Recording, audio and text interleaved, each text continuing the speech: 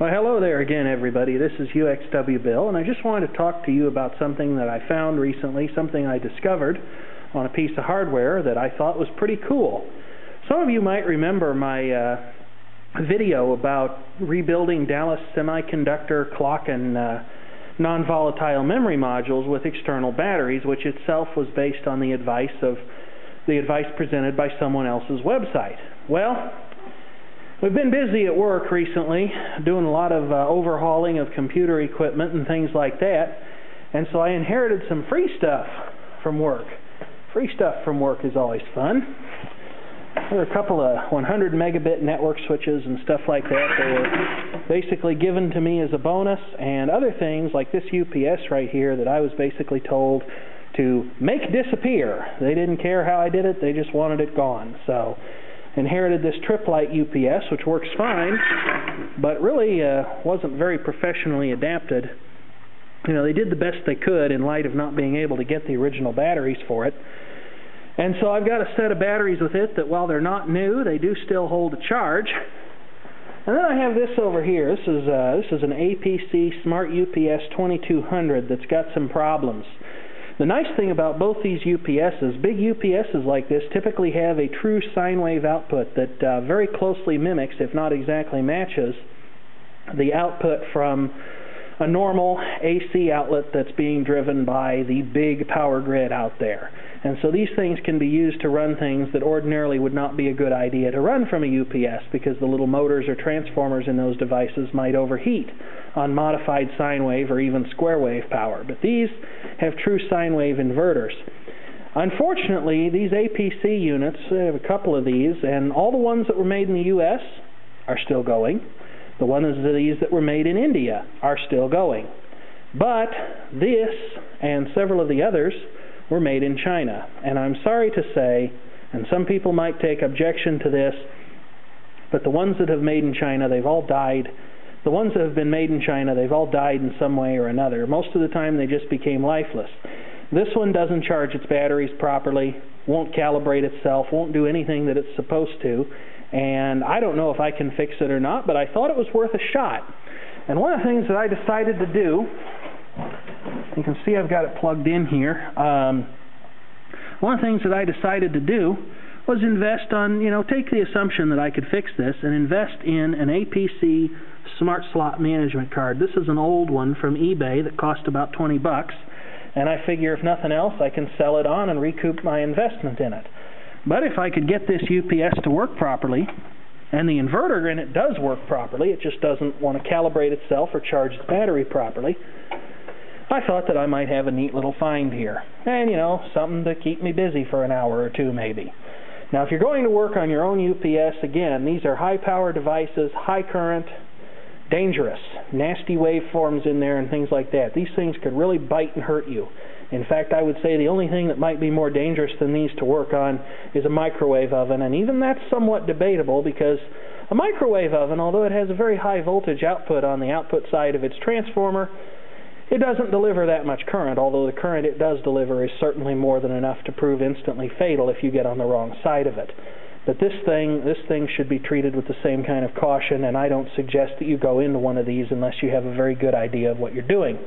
But to get to the point of this video, I saw something really neat on this SmartSlot card, and I just thought that I would talk about it briefly here, because this is kind of a cool idea.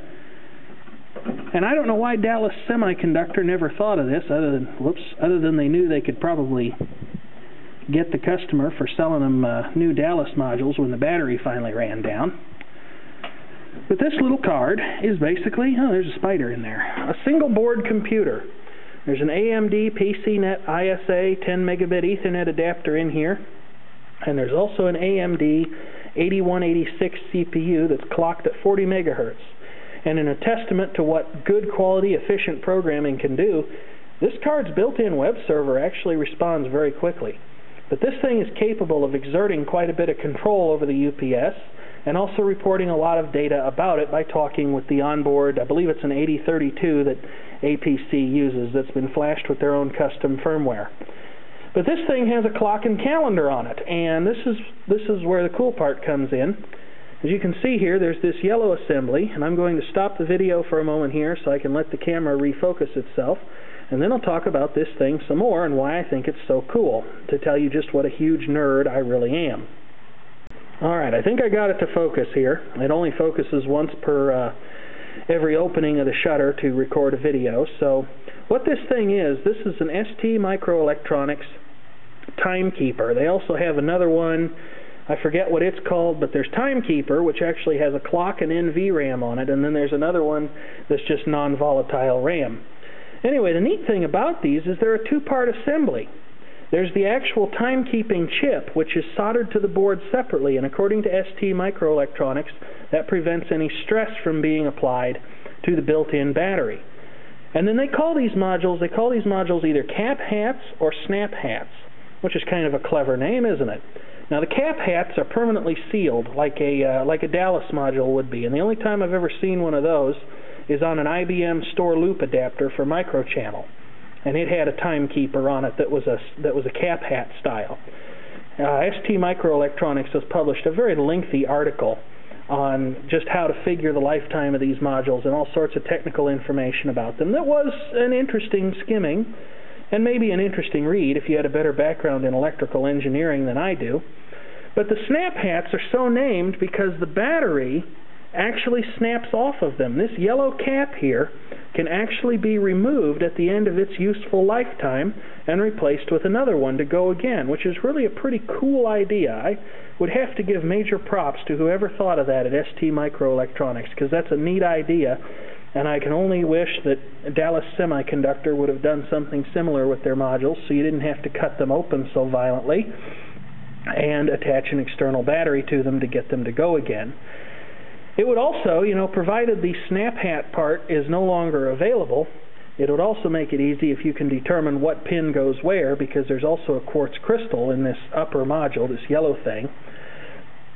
It would make it easy to determine where you need to hook up the battery as well as the quartz oscillator. And STMicroelectronics even goes so far as to say that you can hook these things, you can take the battery off and hook it up again with these things hot, so they'll maintain their non-volatile memory, and they'll only lose, however much time it takes you to change that snap hat module.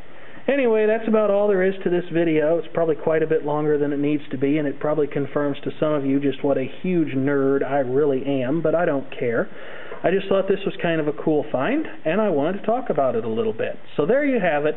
And thank you very much for watching. Now, to answer the other question that some of you are going to ask, why would a normal, sane, rational person want a large UPS or standby power supply? Well, it's a good question. And really, I don't have a great answer for it other than to say that you could use one of these things if they're cold start capable, as these two units are. That is to say, they can start up and run without incoming line power. You could use them as an impromptu backup power source to run various loads in your house during a time when you don't have utility power. You can also use these things to buffer the output of a generator. Or you can just plug ridiculous things into them and take heart in knowing that these things are big enough and heavy enough to run ridiculous loads off of their battery. I used to have an old APC 1200 volt amp UPS. The thing had dead batteries in it, but it was from the late 80s. It had a monstrous true sine wave inverter in it. Very nice piece of equipment that unfortunately I recycled because I just didn't have any room for it and I didn't need it at the time. But with a whole big bank of car batteries arranged in series and parallel to give it the ability to satisfy its current demands, it would stand a washing machine running off of it. It would struggle during the spin cycle, during the first kick up there. It didn't really like to start the machine from a dead stop, but it would do it. It would kick and it would make unhappy noises, but it wouldn't blow up, and it would eventually get the motor started. The other thing that you could do with it is it would run a room air conditioner. Now, it really wasn't happy about doing that. In fact, it was even less happy than it was running the washing machine. But again, it would kind of sort of do it, and I would imagine that either one of these two would probably do the same thing with ease. But of course, if you attempt something like this, safety is very important because you're dealing with potentially lethal voltages, very high amounts of current that can weld things instantaneously, which, aside from causing potential collateral damage, could certainly hurt, burn, or even blind you. So again, folks, don't mess around with stuff like this unless you really know what all the risks and potential rewards are before you even think of getting started, because you can really end up in a dangerous situation with one of these, and you don't want to go there.